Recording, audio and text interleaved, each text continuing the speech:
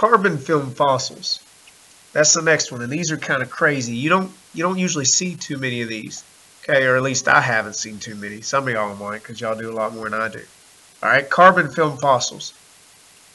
You see these when you see an extremely thin coating of carbon on rock, okay? That's kind of what it is, all right? It almost looks like a stamp, all right? So basically they form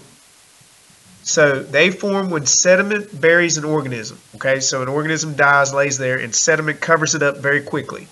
The organism evaporates, okay? Because you know most organisms are composed of a lot of water. The gases escape, leaving behind like a carbon imprint. It's almost like it's been stamped on the side of the rock, okay? What this does is really the weird thing about these are you only get those delicate parts of plants and in insects, which is very different because most of the time when you look at fossils, you're just getting the hard parts. But with carbon film fossils, you get those delicate parts. So like the stem or the veins in a leaf or like the wings and legs of an insect. So these are two examples of carbon film fossils. And these are just like, they look just like stamps on the side of rocks. Okay, so when you think carbon film, think of like a big stamp stamping stuff on the rock.